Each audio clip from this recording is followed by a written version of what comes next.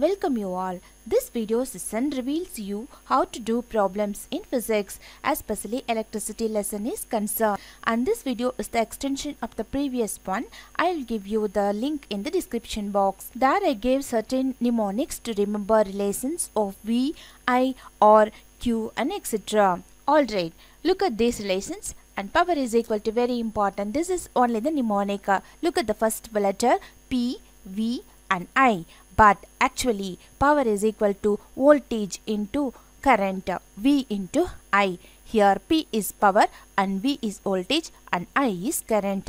With this basic, let us enter into the lesson. Also, you have to remember the another important mnemonics, that is Q is equal to I into T.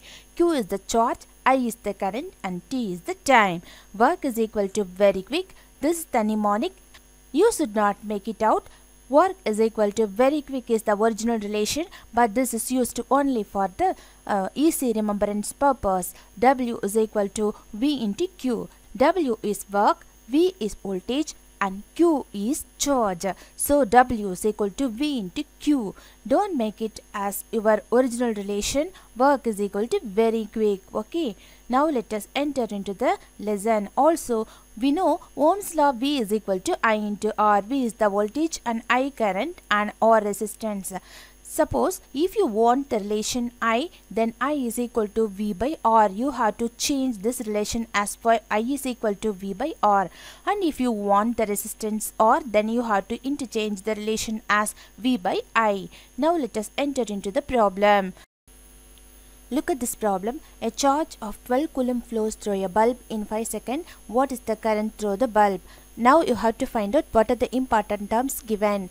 Charge, it is Q, and current, the related letter is I. What is the basic relation between Q and I? And Q is equal to it. We know that Q is equal to it. Now charge given as Q is equal to 12 coulomb and time T is equal to 5 seconds. So you have to combine these two terms and I is equal to Q by T is the basic relation. Then substitute for Q, it is 12 coulomb and T it is 5. If you strike out these two numbers, then you will get the relation 2.4 ampere. You have to remember what is the unit for I, and I is equal to 2.4A. These are all the very simple relations and equations. Then you have to try it with harder questions. Let us look at this problem. The work done in moving a charge of 10 coulomb across 2 points in a circuit is 100 joule. What is the potential difference between the 2 points? The related letter for work done is W and charge it is Q. So you have to remember the relation between W and Q. We already know that W is equal to V into Q. Remember the mnemonic. Work should be done very quick.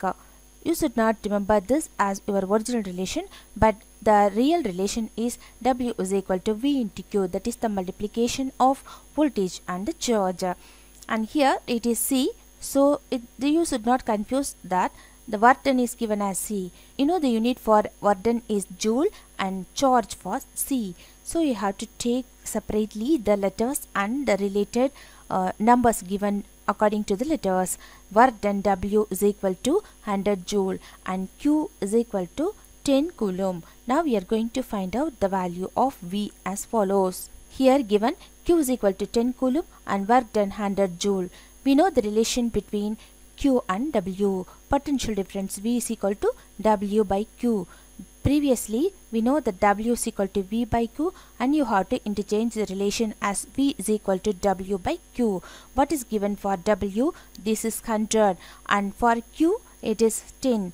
Then you have to cancel these two zeros accordingly. Then you will get V is equal to 10 volt.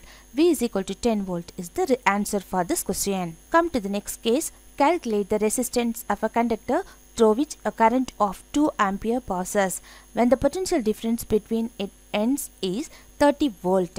Now let us come to the solution. Current through the conductor I is given as 2 ampere and the potential difference V is given as 30 volt. And you have to remember the Ohm's law, that is Ohm's law is V is equal to I into R.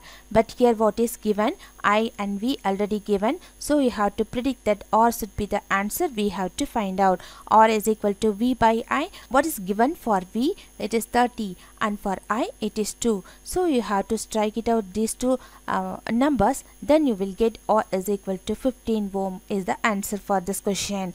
These are all the very easy relations, and you have to search some more important difficult questions and find out the answer. So answering to the problems in electricity and related physics lessons is not that much harder as you think. Previously you have to know the relations and the unit properly, then it will be easier to write the answers.